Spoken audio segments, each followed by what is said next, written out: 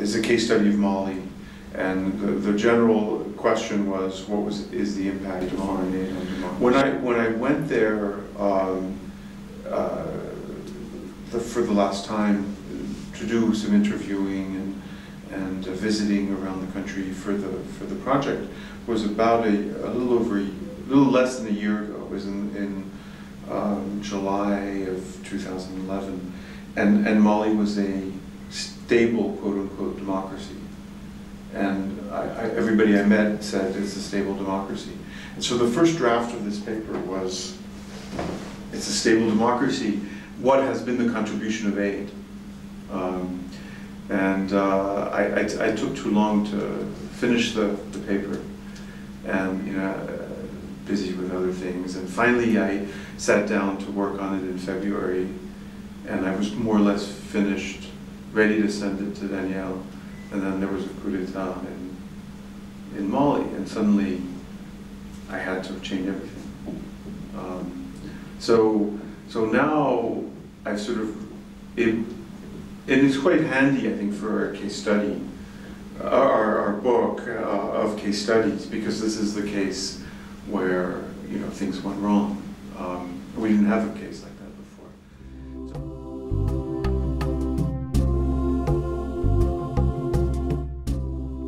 That's very hard to say.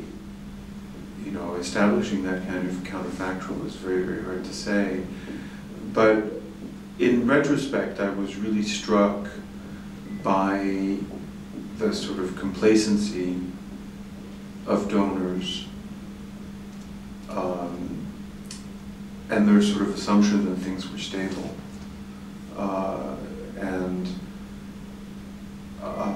For reasons linked to my other research, I was very aware of the Tuareg issues in north of Mali.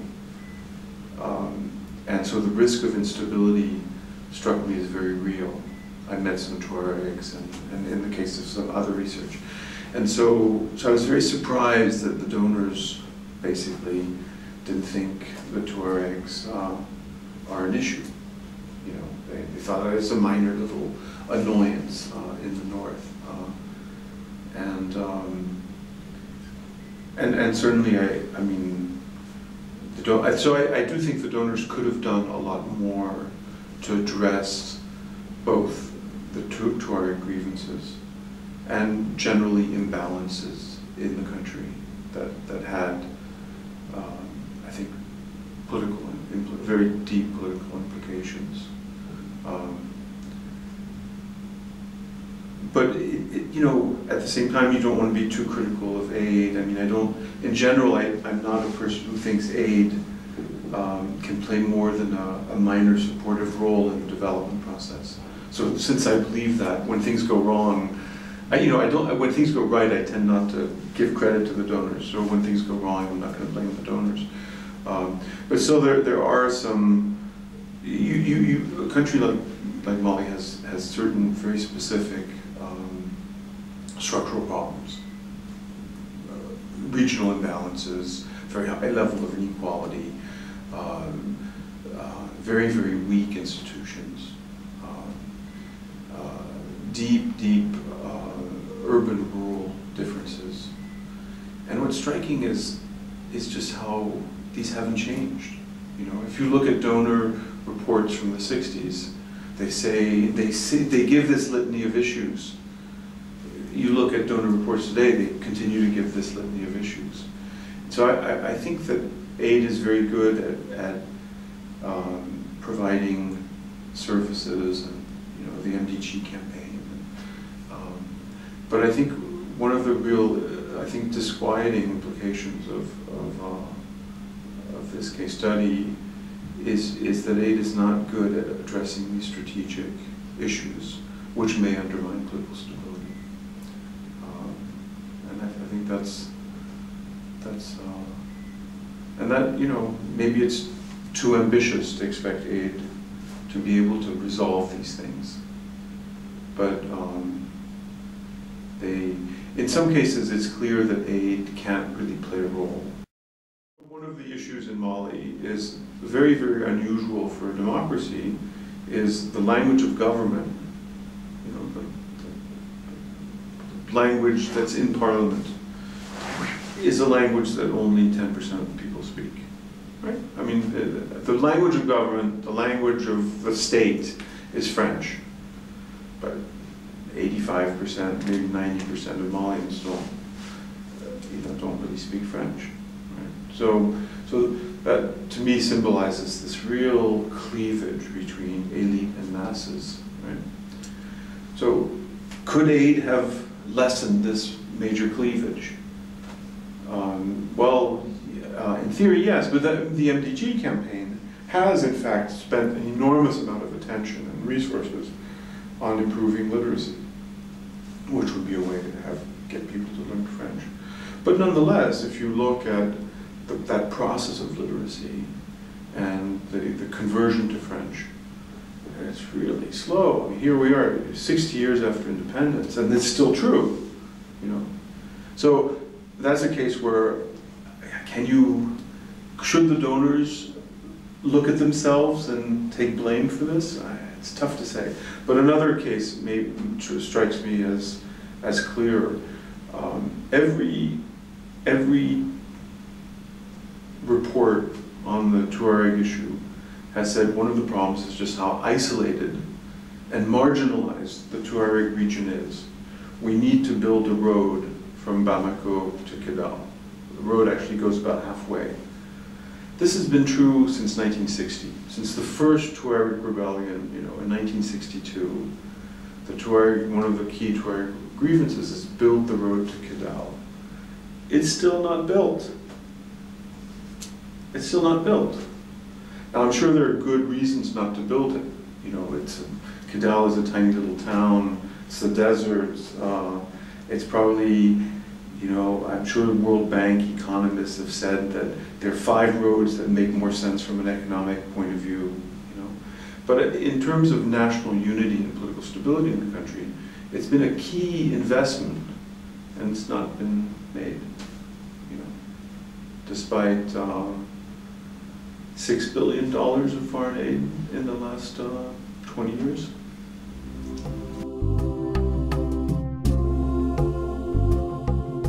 I do think that, like, some debates now are, you know, how important is democracy, or, you know, should the donors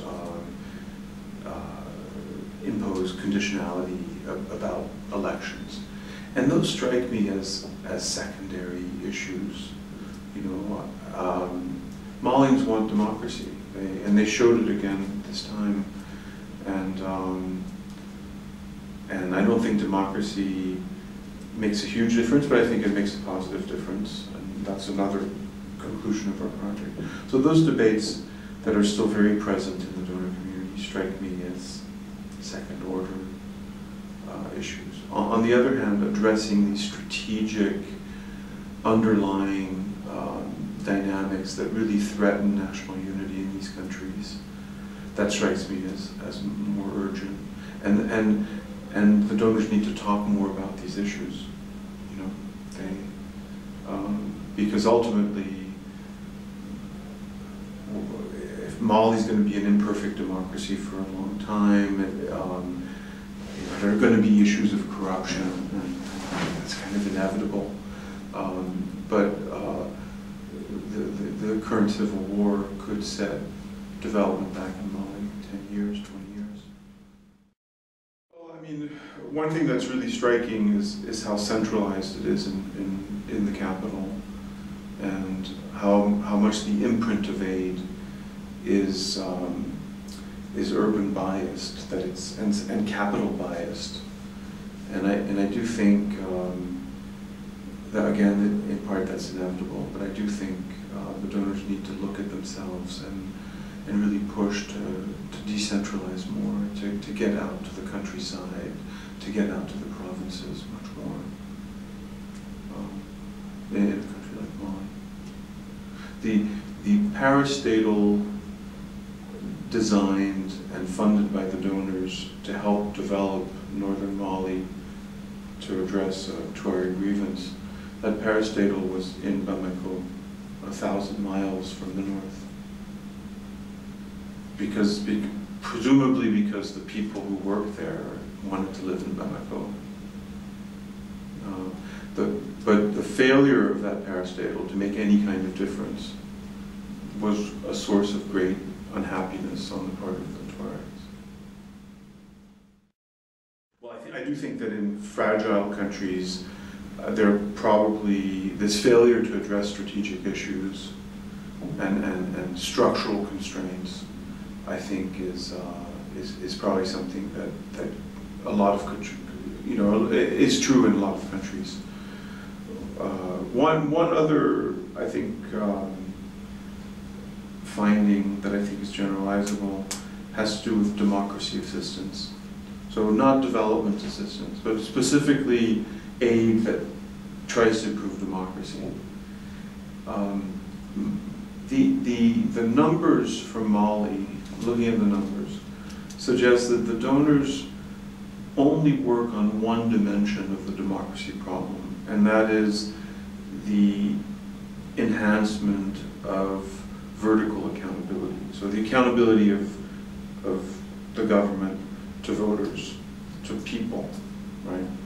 And so there, a lot of assistance goes to elections, but strikingly, a lot of assistance goes to human rights, to gender imbalances, to civic and political rights, voter registration. Virtually no aid goes to mechanisms of horizontal accountability.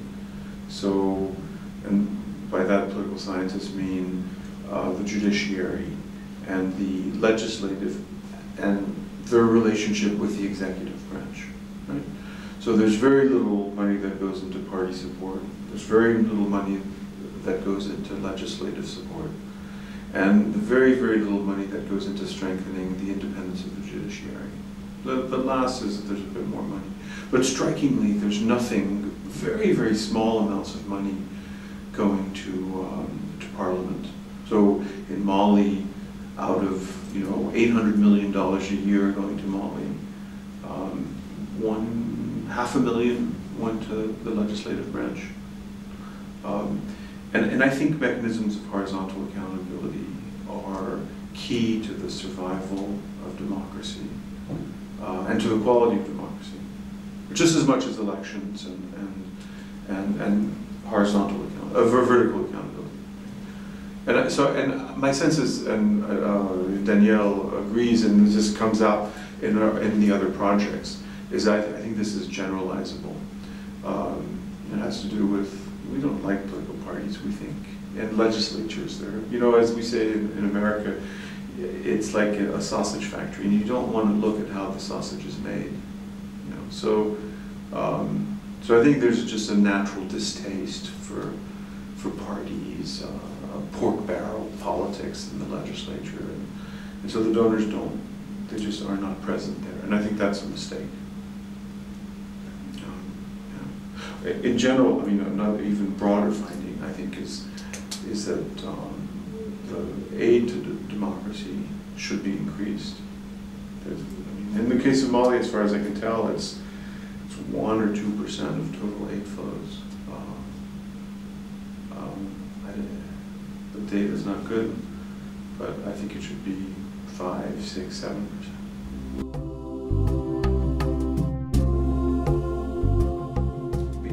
Fundamentally, the problem of democracy in low-income countries is that the executive branch is too powerful vis-a-vis the other branch of the government and vis-a-vis the people.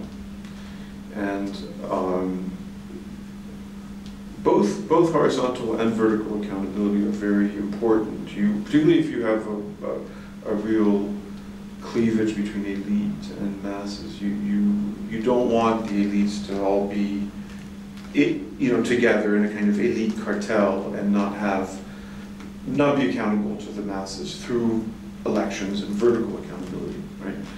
But at an institutional level, the ability to check the power of the executive branch, to make sure that there's not corruption, to make sure that decisions are thought through and acted upon, to give a voice to opposite viewpoints. You really need the legislature and the judiciary. So in this case of Mali, one of the main reasons for the coup was just the lack of a response by the government to events in the north. And Malians were very unhappy. If you took the pulse of the street in Bamako, friends were telling me 6 weeks before the coup, the government has to do something. This is deeply unpopular that they're losing all these battles in the north. And I think if that unhappiness had been voiced in Parliament, it would have led the government to act more aggressively. And that might have then staved off the coup. Hard to know, but that's what I mean by why you want this system of checks and balances, within the national political institutions of the country.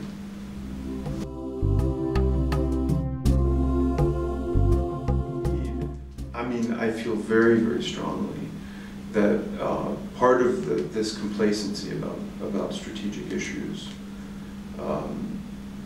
has to do with this myth of non-interference and the apolitical nature of politics. Every donor decision ever in a country like Mali has political implications, maybe that's to me the most obvious implication is donors need to be aware of the political implications of what they do. And as we move to democracies, so as we move to systems in which there are elections, in which there is civil society, in which there are oppositions, then aid is even less neutral. If you in an authoritarian system, for an authoritarian system to be legitimate, it has to make a claim that it represents 100% of the population. In a democracy, it doesn't. It has to claim that it represents 51% of the population. And so, in a democracy, if you're assisting the government, you're assisting the 51%. You're not necessarily assisting the 49%. Unless we protect the rights of minorities and so on, worry about horizontal and vertical accountability and all that. So I think this mythology of a kind of technocratic, apolitical foreign aid is dangerous. But I'm a political scientist, so I think politics is important.